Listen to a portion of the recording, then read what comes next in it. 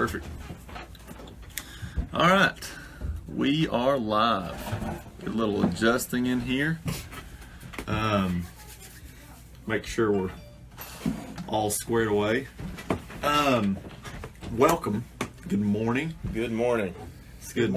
It's good to have everybody here. I want to have a quick introduction of our special guest this morning.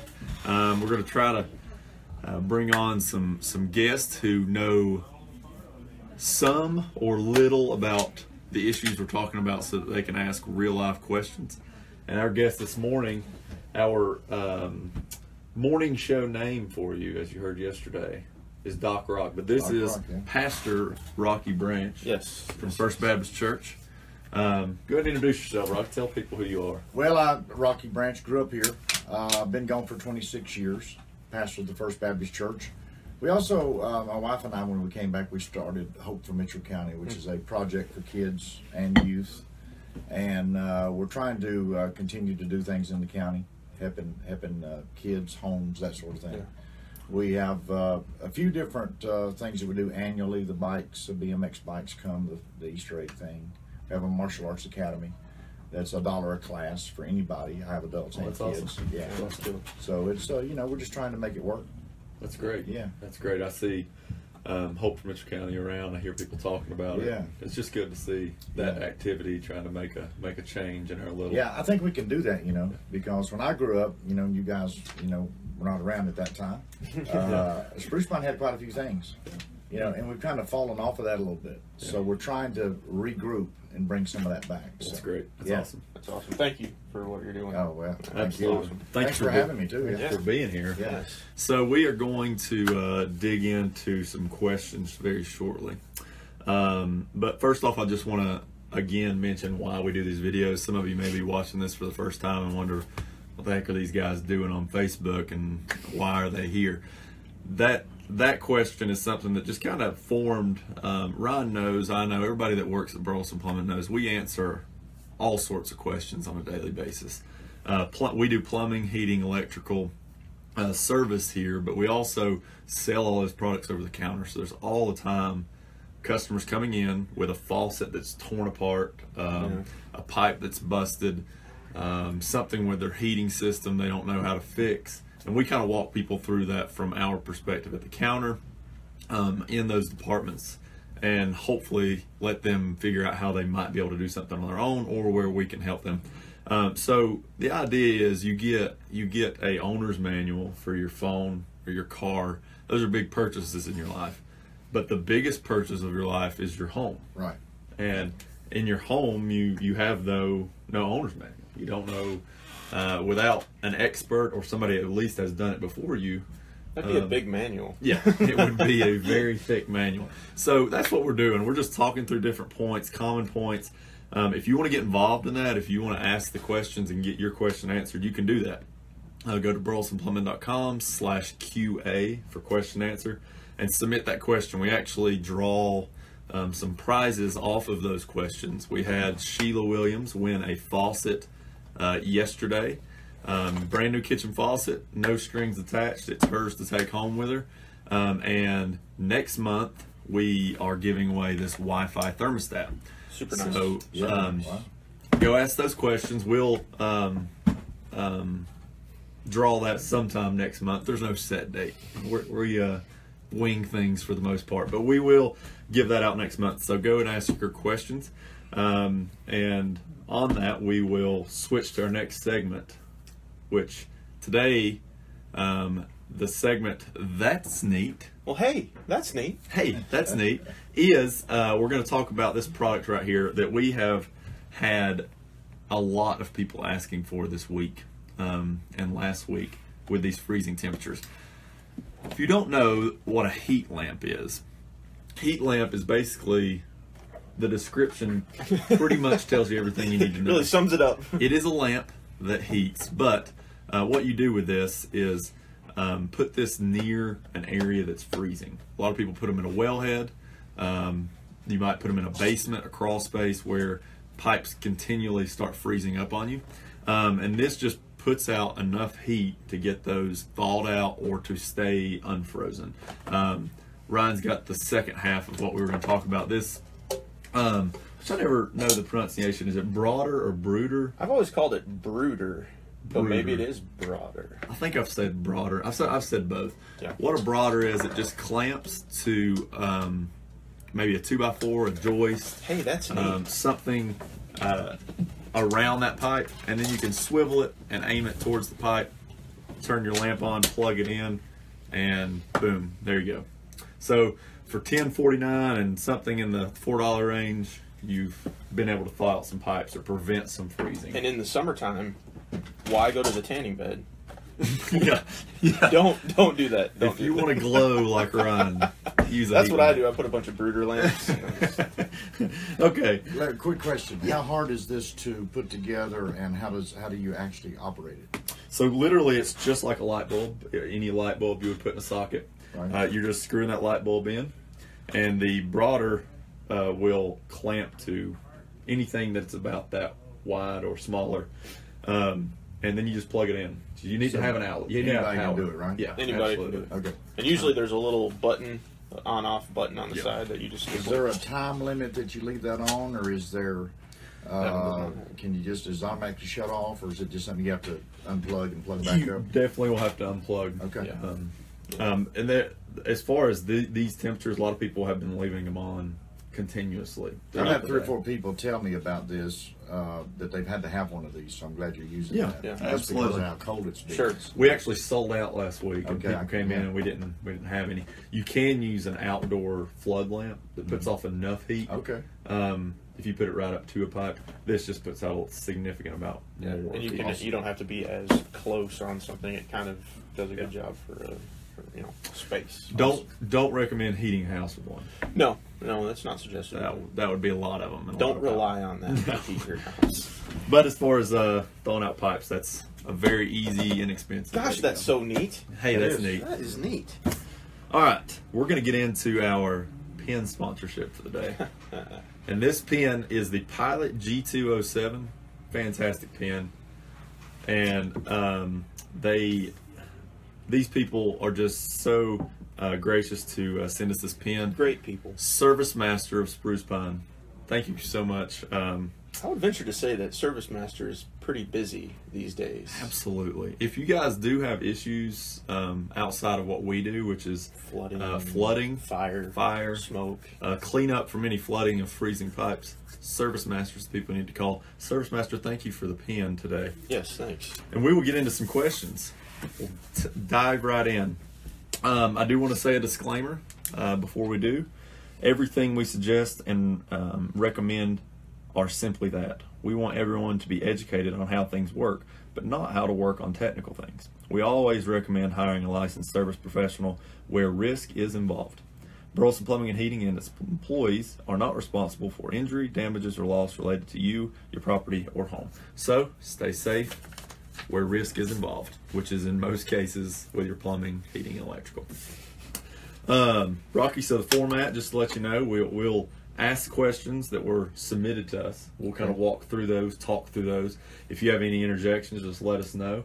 And then after that, if you have questions that kind of come up, you ask them then, and we'll hopefully get them answered for you.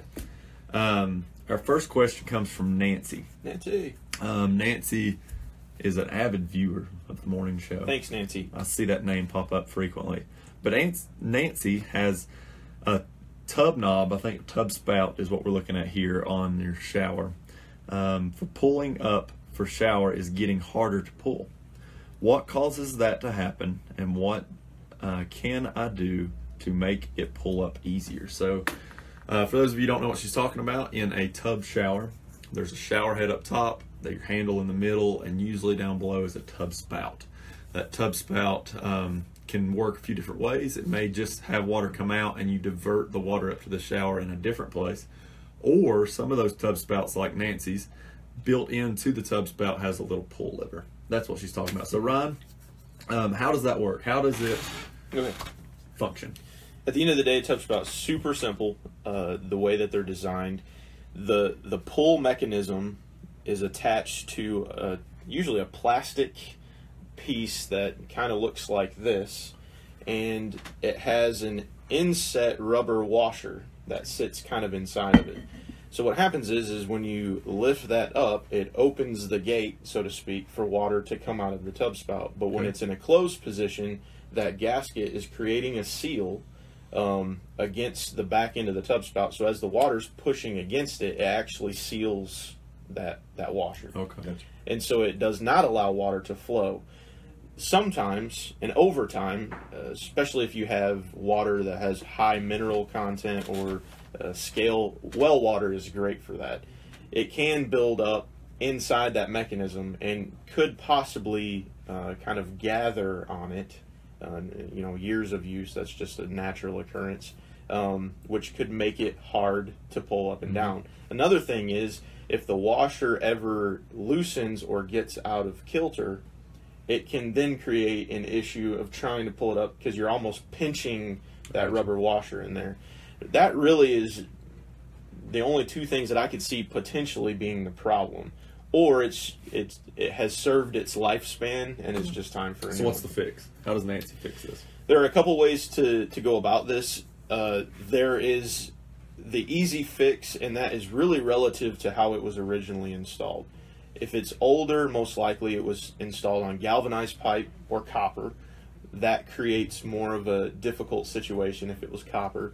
Galvanized is not as bad. If it's galvanized pipe, typically they just thread onto the galvanized pipe. So it's a pretty easy change out. If it's copper and it's been soldered on, or sweat, a male adapter sweat onto it, sometimes the length of that was specific to the particular tub spout. That can create some headache in trying to change it out to a new one. And then there is also the copper method that just slips on and tightens with an Allen screw. And that's a much easier fix. And we do sell every variety of tub spout to kind of accommodate each situation. Depth is a big thing, how far out the galvanized piece of pipe comes, how far out the copper piece of pipe comes. But at the end of the day, the change out is relatively easy if you just take your time and don't overthink it. Many times with plumbing, what happens is it's so easy to overthink it, and it's really much simpler than you realize. Thing I would like to interject is when you if you wanted to try to see what tub spout, if you're having issues with your tub spout, definitely shut your water off to that area. You don't want to get in a bind there. I've seen that happen a lot of times. But you can actually just take your hand and see if you can get any turn. If it starts to turn, you're probably on a threaded pipe. But most people, when they come in, just tell us what they've got. If you can bring a tub spout in, your old one, and like he said, if it's sweated on there, if it's copper, it might be harder to come off. You might not want to mess something up. But if you can get it started thread and you know it's a threaded one, go ahead and thread it off and bring it in. We get those measurements on how far back inset it is for that pipe, and we'll know what to replace it with. So that's just something that before you come in and have to go back home and get something, that's just one thing to bring in. Question. Yeah. I would be like Nancy in this situation. Okay. Right? I'd be a complete novice. So would it be a good idea for her to take a picture Yes. if she couldn't get it off? Absolutely. Maybe all around it or something. The old adage, a picture's worth 1,000 words. Yeah. At the counter and at plumbing, in the plumbing world, if you can take a series of pictures and think about picture on us not knowing those dimensions in the picture, put a tape measure up to something and then take the picture. Okay. If you don't have a tape measure, do a dollar bill, then you can kind of gauge how big it is in that picture. Sure. Okay.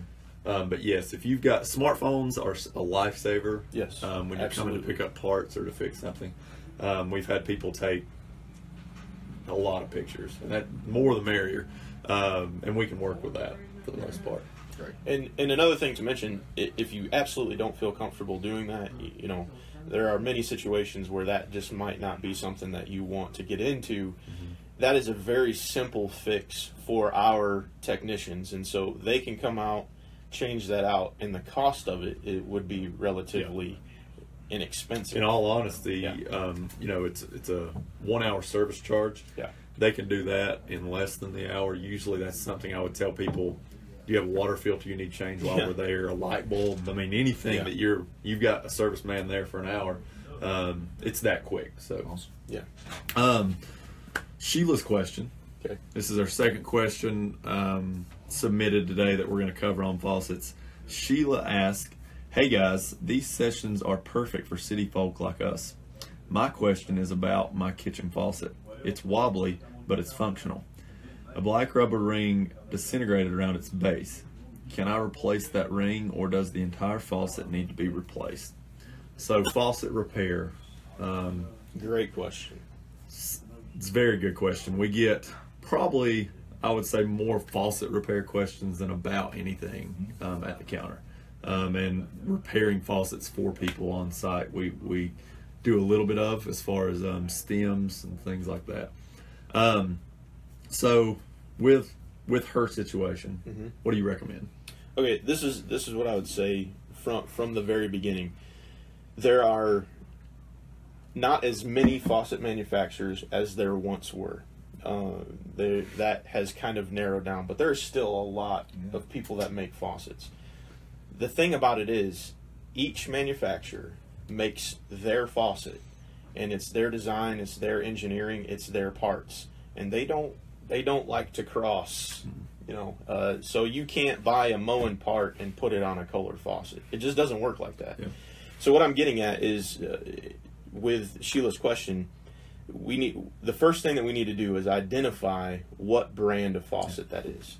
The great thing about a lot of these faucet companies is they offer repair parts to repair pretty much anything related to that faucet, other than if it gets a hole in the body of the brass, then you're looking at a new faucet. But when it comes to O-rings, washers, nuts, springs, clips, things like that, handles, whatever, there's usually a detailed parts breakdown and you can get those parts. You can find those parts. But the first key to the equation is knowing what brand you're dealing with. So, Sheila, to answer your question, yes, you can repair this faucet, you can fix this faucet, and you don't have to replace that faucet.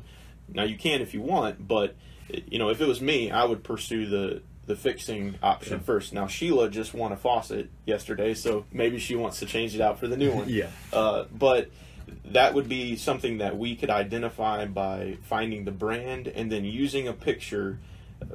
Another thing about faucets is this kitchen faucet is not going to have all the same parts as this kitchen faucet, even within the same line. Yeah, if you've got a Delta.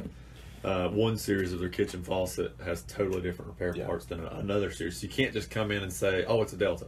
Yeah, that tells me about nothing in terms of what I'm trying to pursue or what direction I go in. And a lot of people just always assume it's a Delta, and then you find out it's not a Delta.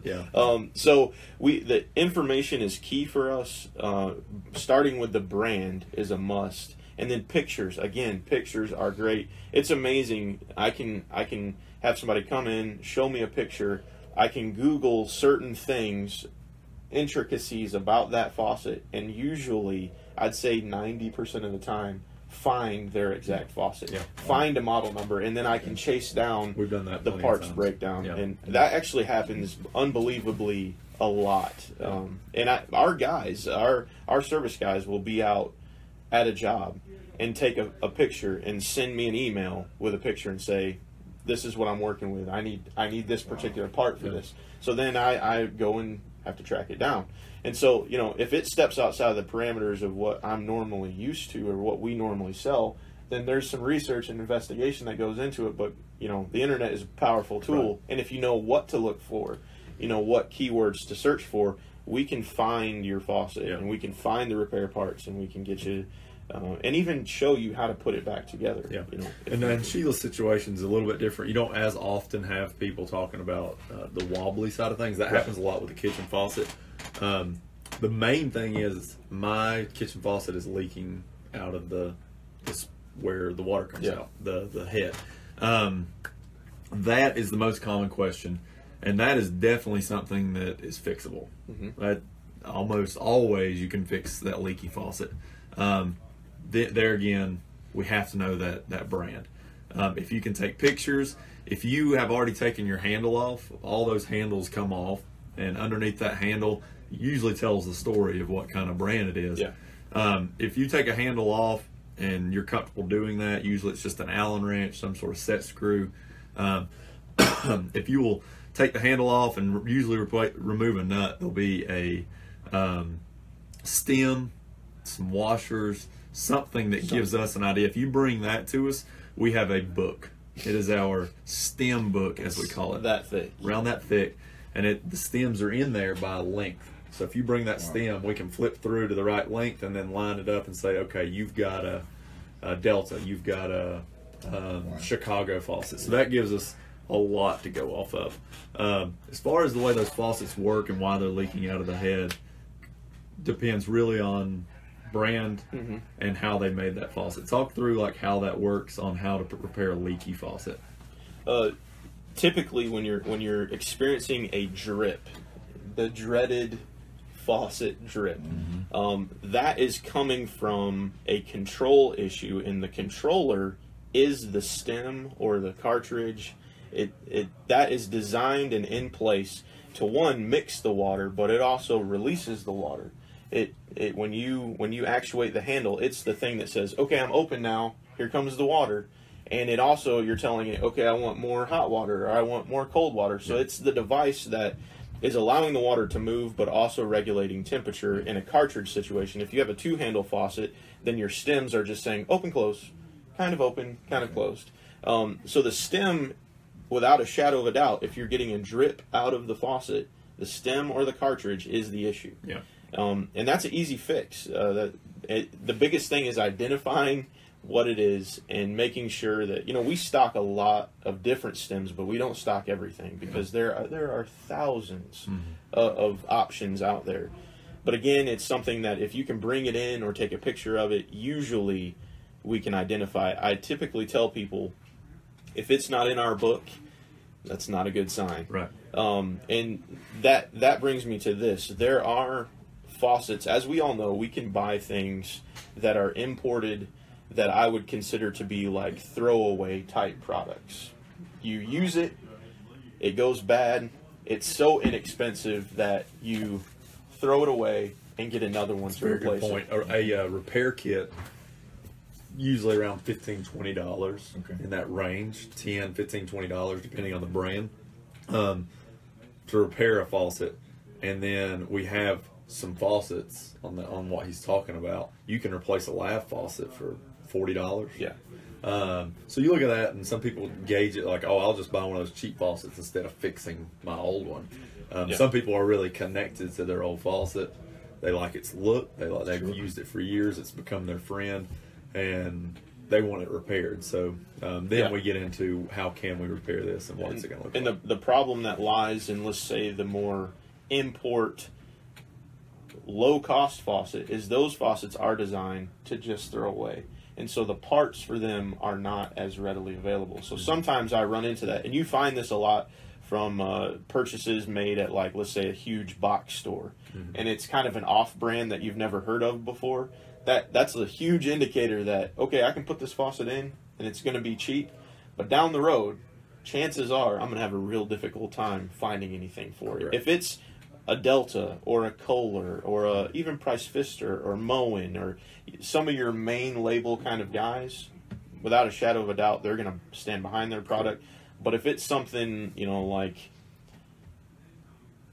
Aqua Plumber brand or whatever, some random brand that you've never heard of before, chances are that it's for a purpose. It's so you put it in, and then 2 years from now when it fails, you take it out. And we've been down that road in our faucet sales. We tried out a brand. I won't even mention it, but that particular brand, I would say 1 out of every 4 we sold was coming back in the door as a return. So that's why we don't go down that road too much. We try to stick with something that the lowest end faucet we sell is Peerless, and we like Peerless because it's in the Delta family. It's affordable, but it's in the Delta family, so if you can repair it, there is options for repair. Hopefully that answered Sheila's question. The big thing on that question is, I want you guys to have the confidence that we can help you get it fixed.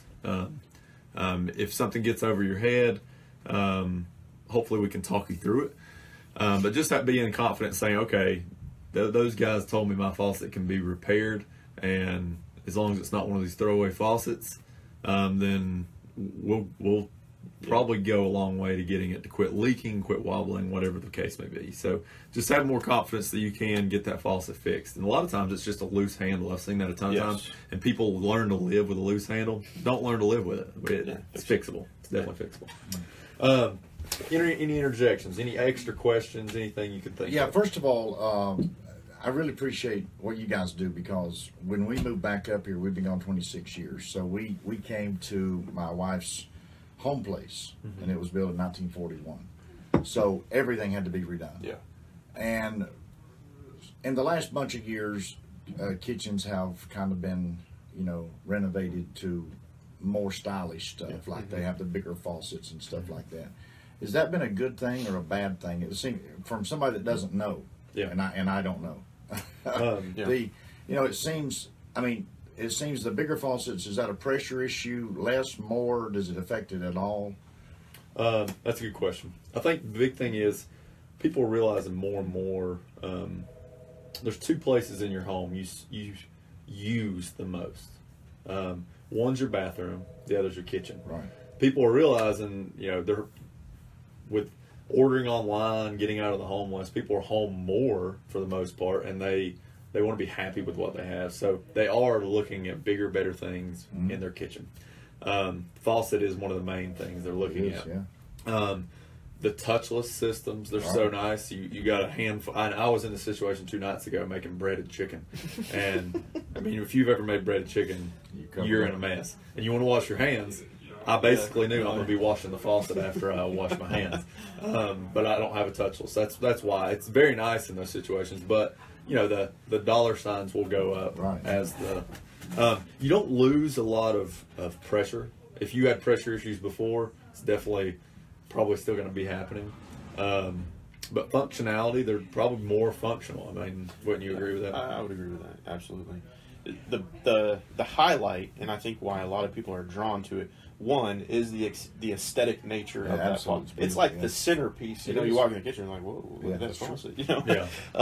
But the theory and the design behind it, one, if you have a conventional sink, 2-bowl sink, and they're relatively shallow bowls, when you're washing big pots and pans, it can be very difficult with a low-profile spout to get things, That's true. And so that provides an awesome way to update your kitchen and even make your sink more functional, to have this thing that comes way up, and you can get pots under there.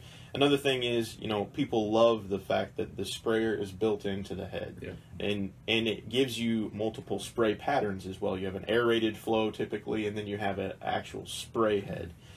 So there is a lot of pros to this high arcing spout. It condenses everything down. You don't have this huge, 2 handles and then a side sprayer. It just kind of makes everything clean and nice. So I do get the pro side of it for sure.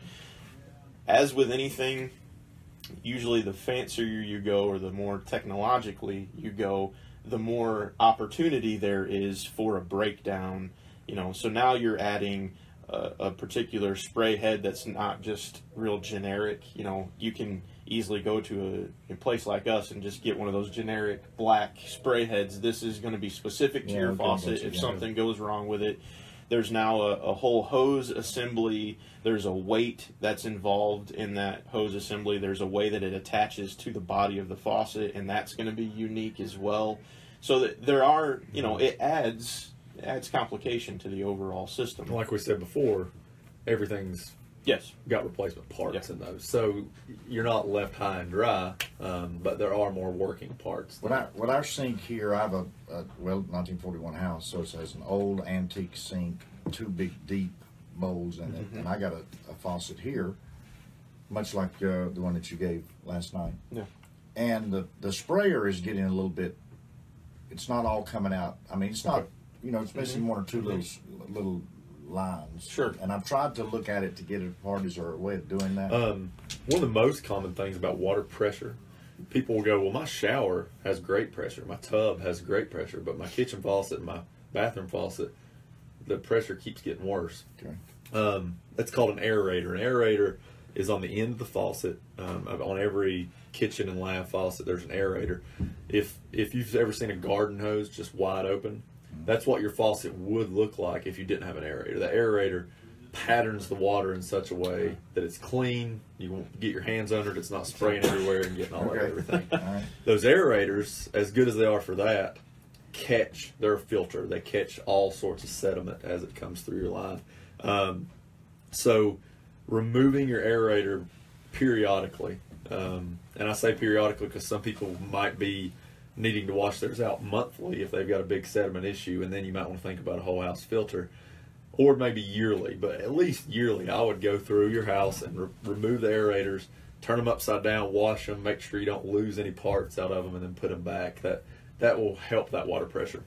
The big thing is all aerators used to be visible. You could just screw them off almost with your hand. If not, you could get a little wrench and loosen them up. Now with the faucets we're talking about, they don't want that aerator poking out. They want it to look clean and crisp, the aesthetic nature of it. So they kind of hide it. But we have a special tool downstairs for Delta, and I know. And there are different aerator keys depending on the faucet. But it's called an aerator key. And there again, if you get us a brand, we will find that aerator key. If it's a Delta, we keep a few of those in stock. Otherwise, we can get it. We'll order you one. Very inexpensive, $5-6 I think is the average. That just goes up in there. It has little notches and grooves, and if you look at the underside of your faucet, you'll see those grooves. Okay. It goes in there and it'll screw right out, and it looks just like an aerator from that point. Well, you said something that, from my standpoint, being a novice in this area, you said something that made me think. We have city water, so according to what I think you said, is there's going to be some impurities coming in that, because as a person sitting here, I think the city water's got to be clean as it comes through. But there's stuff in it, that's minerals or whatever. I'm also on city water. And me too. I believe you are too. Yeah. The conception is that city water, it's not a well, so you don't have sediment pumping up and out into your system. But anytime that the city may work on a line, you hear about boil alerts, boiling like your that. water. Actually, we were just had one the other day. Yeah. So boil alerts, stuff like that. That means they've been working on a line, or something has happened that they recommend that you boil your water for a certain amount of time as it comes in. So that should be a red flag. Like, it's not always perfect. Otherwise, a lot of city lines might be old metal pipe, galvanized pipe. Okay. A lot of your lines, after the city, maybe galvanized old metal pipe, copper pipe, and that will deteriorate. It'll break down. Metal pipe will. That's why a lot of people are using PEX now. It will not. PEX, CPVC, plastic pipes don't have metal that is deteriorating, rusting, and breaking down, and that a lot of times is what will get caught in the aerators. So anything like that can get up into your system, and that's why I recommend, even if you've got city water, look at getting a whole house filter. We install whole house filters for like $100. What does that do? I mean, a whole house filter is super simple. You've got an incoming line, outgoing, and it's just a head. That head, there's two different styles. One of the heads just goes down into a sump filter. It's a clear container that you yourself would unscrew and put a cartridge in. That cartridge is just a filter. That's what filters the water.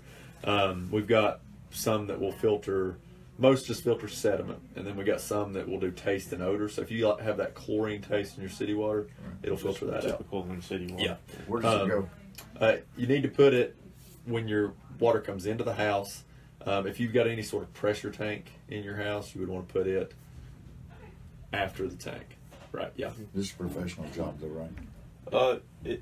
We for the definitely most do part. it. For the most part, there's a lot of homeowners that have come and do it themselves. If they've done any level of plumbing, it's one of the more basic things. But if you're uncomfortable with plumbing, I would definitely recommend getting someone to install that. And again, it's an easy, like, they can get in and out. Like, it does not take forever. How do you keep the sprayer from hanging out of the faucet? That one of the biggest things I've noticed, and this may sound simpler than probably what you're looking for, but one thing you want to be really careful of as it pertains to the pull down style faucet head that relies on that weight to pull it back in.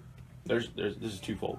One of the easy fixes is to make sure that underneath your kitchen sink, you know, a lot of times we've got cleaning supplies and crowded buckets and all that kind of, and it's very easy for that weight to get hung on something. And so if that weight hits, let's say, higher than it should, then it takes all the tension off of that head to be able to get it to go back where it needs to be.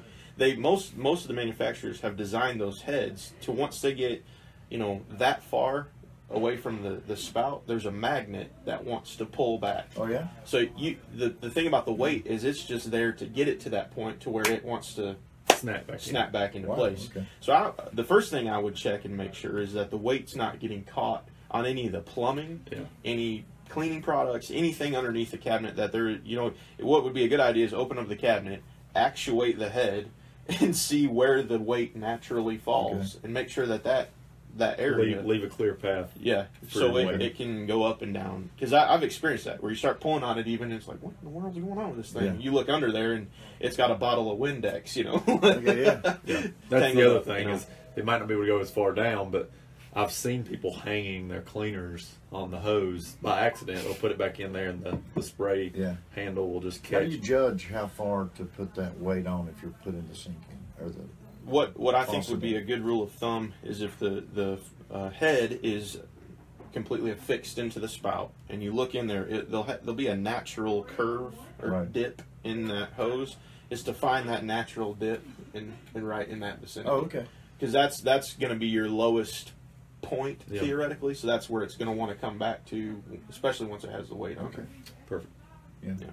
Yeah.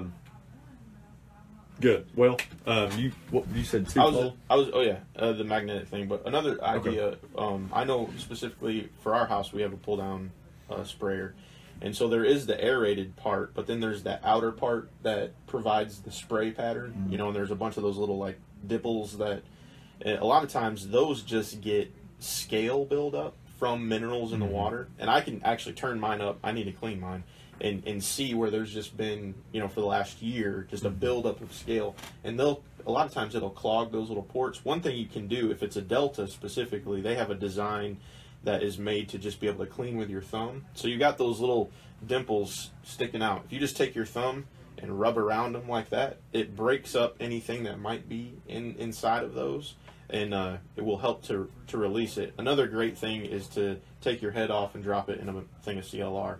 And I think the one I've got is going to have the tool that you're talking about, because I've tried to take it loose. And it has a button on it that gives a constant flow and then a spray flow. You switch the button. If you pull it out, the way that the head fixes to the hose, it's just a threaded connection there to be able to break it loose from the hose, and then you could easily, you know, put it in some CLR and let it sit for a little bit. Which CLR is great for breaking up scale and minerals and things like that. But again, with the aerator, if you can even just bring the head in, we can identify. I'm gonna feel real old here. When were you born? What year? 87. Okay, and you were 82. Okay, so we moved to Morganton in '87, and a '70s type house, parsonage, church parsonage. So one day I was going to surprise Miss Janice with a new faucet in the kitchen. So I got the faucet, everything good. So I don't know anything about what I'm doing at all, period, zero, okay? I do see that there's two cutoff valves under the sink, and I cut them off. So one of them is rusted. It's an old house, got copper pipes. So I start trying to work on this, and it breaks below the cutoff valve, where the copper's coming on the hot water side. So I flood the kitchen. Literally flood the kitchen. I don't know what to do. I don't have any idea. So how important is it for people to know where the shut-off valve outside is and how to do it? Because I didn't even know I didn't know there's such a thing. So every house should have a cutoff. I'll say should. If you're in a city water situation, you always have a main cutoff outside at the street. A lot of people don't know where that's at. That's one. Yeah. Your homework, everyone watching who watches this, is to go find your main shutoff. A lot of times, where your water comes in the house, crawl space, basement, maybe just coming in somewhere in a utility room, something of that nature, there should be a cutoff. Go and try cutting it off. See if you can cut your water off. If it's not there and it's a city situation, there'll be a box outside with a round lid, something like this. You take that lid off. There might be some insulation in there. We learned during this freezing, a lot of people cat. don't have. Usually spiders, so there's that. A snake. At the bottom of that is a meter where the town tracks how much water you're using, and that will have a shut off.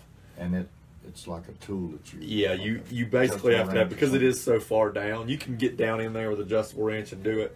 We have a meter key, so it's about 3 feet long, and it has 2 handles, and it just has 2 grooves that fit over that shut off. And this is important, because I'm telling you, I flooded the house not knowing that was there. Absolutely. I know it's there now. In a well, usually you're going to have something at the well head maybe that you can cut it off. If not, right when it comes in the house on a well situation, usually somebody's put a cut off. If it was one of our plumbers and they plumb the house, or someone who is a little bit more meticulous with their plumbing, our guys will put a shut off going to every section of the house. Okay. So if you're just working on this kitchen or this bathroom, you can shut it off. The rest of the house is fine, and then you can work. Okay. But if you're doing something like you're doing, and it looks like old pipes, or you just want to be safe, definitely find that shut off. Cut your water off. Whenever you're working on a faucet, whatever it is, the easiest thing, it's always wise to shut off the water to the faucet, because you never know if you're gonna, accidentally bump something, or you're in the middle of fixing something, you accidentally hit one of the handles and turn the faucet on, and it's not what needs to happen in that moment in time. So it is always a good rule of thumb, and to make sure that your shut-off valves under the sink, that's what they're there for. But like in your case, if they're older than who knows what, then sometimes it is a good idea to go and find that main shut-off and just hit it for a little bit. It won't hurt anything, to shut it off. And I will do one last little plug, because I know we're running out of time here. But if you want to, if you have a Delta, specifically this is a Delta repair kit. We sell a lot of these, is why I wanted to show you guys this. It has basically all the parts you need for a lot of different Delta faucets. So very good repair kit around the $13, $14 range. And then as far as other repair, we've got assorted washer packs. We've got a lot of different repair kits. I think that's in like $4 to $5 range. So you can fix a faucet for under $20 if it's got a leak. We have a lot of stuff if you can get us headed in the right direction on brands, pictures, yada yada. Yeah. So I will say we'll wrap up, but I do want everybody to go ask questions. As Sheila can tell you, you can win something. Next month is the Wi-Fi thermostat. Yay! We will be giving that out, and if you do want to ask a question, go to burlesonplumbing.com/QA. Also, all of our history of videos is right there. You can go on Facebook, which you're on now, but if you wanted to see a history a little bit more organized, on burlesonplumbing.com/QA, the very top of that page is the videos for our YouTube channel. And on the YouTube channel, I broke it down by section in the description, so you can actually go and say, hey, I want to just listen to the part where they talked about aerators. So you can just click a time, it goes directly to that. And I put some words on some of them, the question if you can't hear us talking or whatever. So it's got kind of a caption type system. That's cool. Hey, that's neat. Hey, that's neat. Doc Rock, thank you so much. Yeah, thank you very much. I appreciate it. It's good having you today. It's good having somebody, we know some of this stuff, so we don't think outside the box. So it's not knowing. I have one question. Can you get more pressure in your house? Absolutely. Yes. Yeah. Some different situations, it just depends. Sometimes you can adjust the pressure switch, very simple, and that will bump your pressure up. In other situations in city water, what I have in my basement, a lot of people complain about that with city water, especially if they're at the end of the line, they get the scraps of the water, so to speak. With mine, when the water comes in the basement, it immediately goes into a jet pump and a pressure tank. Okay. That jet pump pushes the water into the pressure tank. The pressure tank holds that pressure into my house. You're talking an increase. I think I had 20 PSI before I put that in. Now it's up at 60, and you talk about a lot better shower at 60. It's an interesting fact. A lot of faucet companies base their gallon per minute flow on 80 PSI. Okay. Which is, when you think about that, that's a lot of pressure. Yeah. Most homes in this area function on 30 to 50, somewhere in there.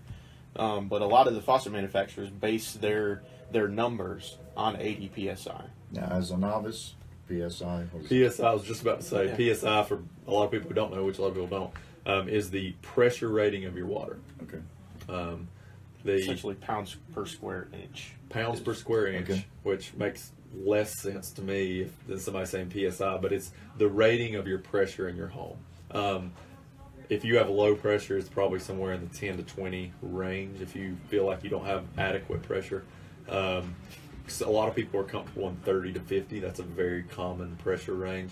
And nowadays, people, because they've got 18 shower heads, really, body shower. You walk in, it's like, you know? Car wash. We just installed for a guy, seriously, 8 spray heads on his walls with 3 shower heads overhead. We did a job, supplied the faucets for that. Cool. So yeah, so people will want more water, and with that, it's a professional job to install this. You're talking about. Absolutely. Yeah. Yeah, the way it's laid out and designed, yeah, for sure. Okay. Thank you for having me. Absolutely. Appreciate you coming on, and hope everyone has a wonderful Friday. Yes, happy Friday. Happy Friday and good weekend. I hope everybody has a good weekend. Thank you for tuning in. Bye.